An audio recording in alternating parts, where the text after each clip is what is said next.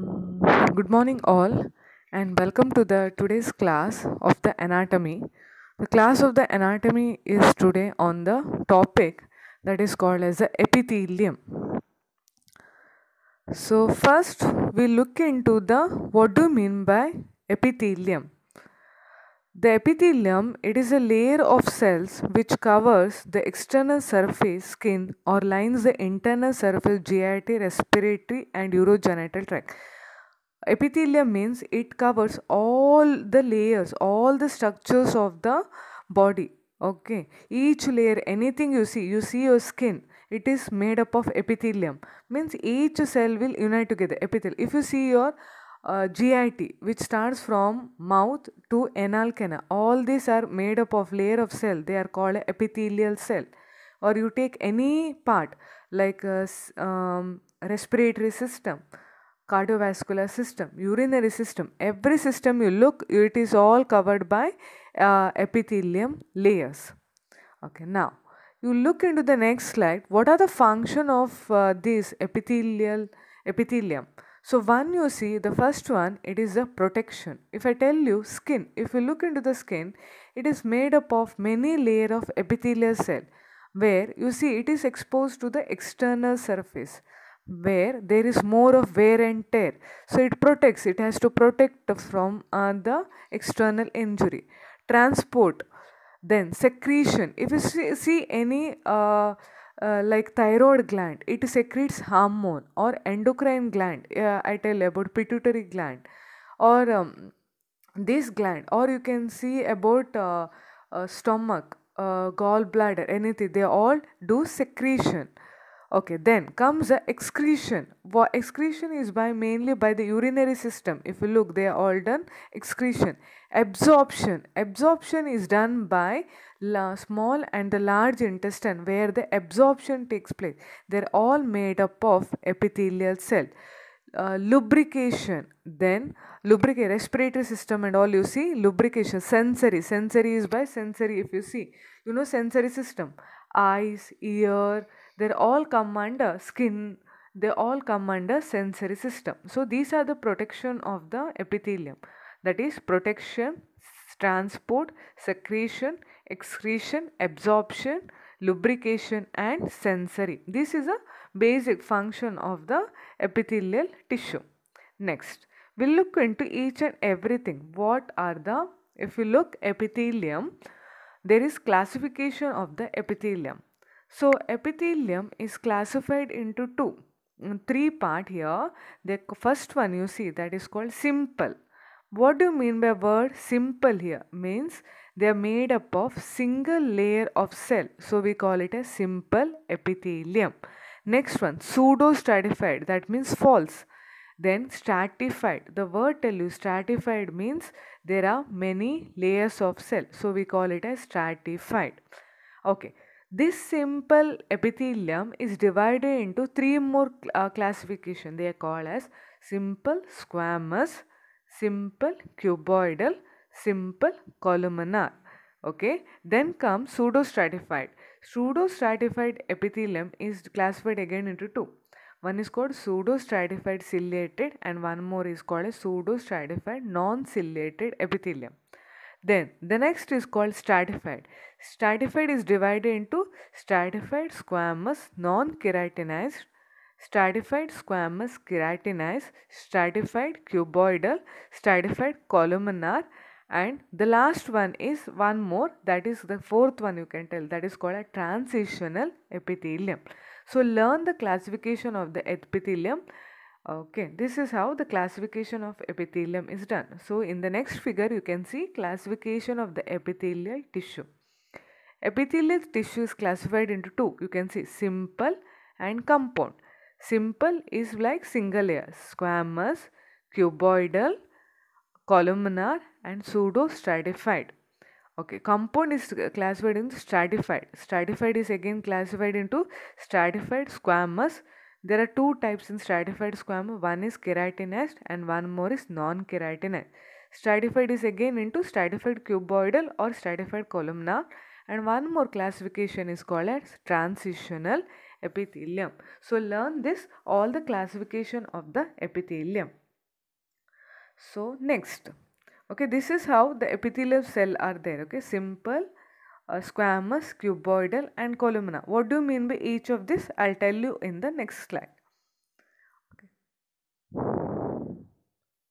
Okay, so you can see in this figure, see what I've shown you here. See, in each and every part of the body, you can see they're all made up of epithelial tissue. See, esophagus, stomach, then comes skin, and every region you can see large intestine, small, everything is all made up of epithelial cell. Now, the first we'll look into the slide, that is simple squamous epithelium.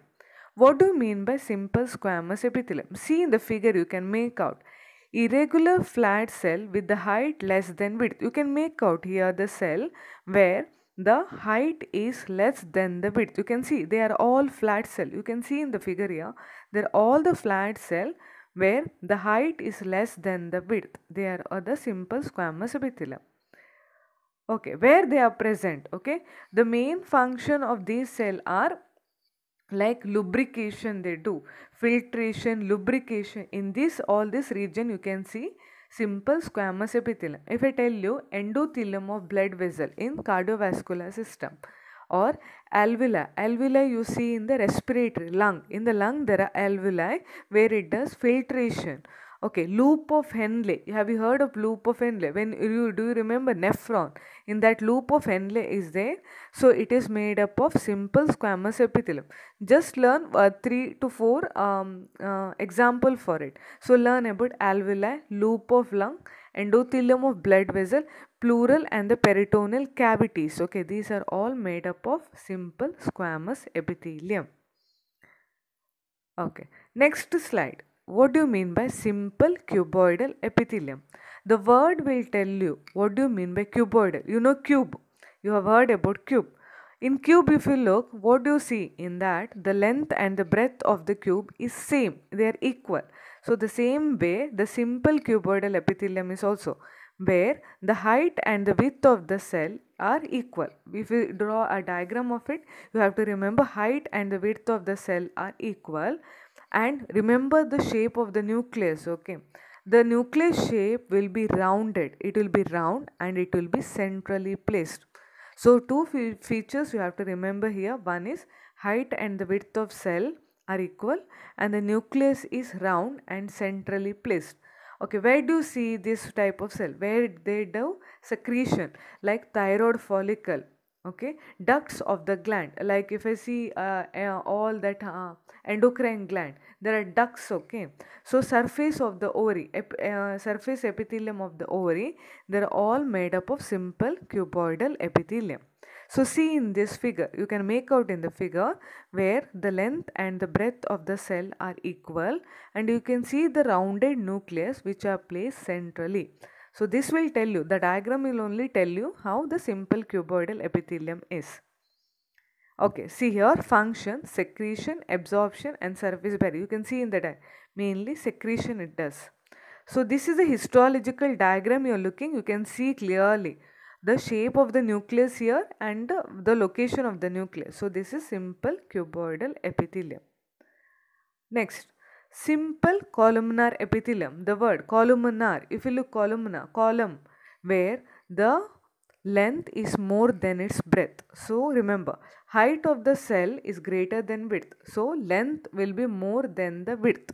Length is more than the width, and you see the nucleus. The nucleus are elongated and placed towards the base. So remember, nucleus is elongated, okay, and it is close towards the base. Okay, where you see this light of epithelium, where they do absorption and all, in that region you see simple column, like small bronchi and bronchioles, uterine tube and different ductus of the testis.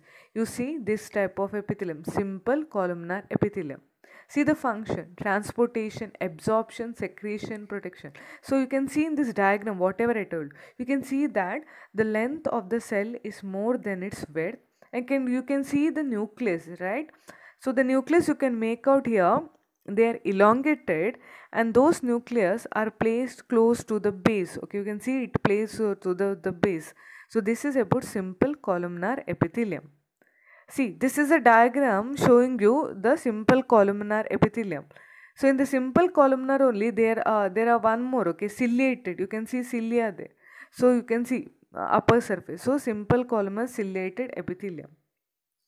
Next, pseudostratified columnar epithelium. Pseudo-stratified. What do you mean by word pseudo?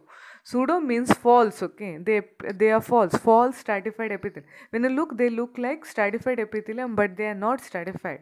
They are single layer of cells resting on basement membrane. They are single layer. They are all rest on the basement membrane. But you can see in the next point there, some cells are shorter and do not reach the lumen. Like if you see the cells, some cell reach the surface of the lumen and some cell are smaller. So there, it looks like they are like stratified epithelium, but they are not. They are single layer of cell with difference in the length of the cell.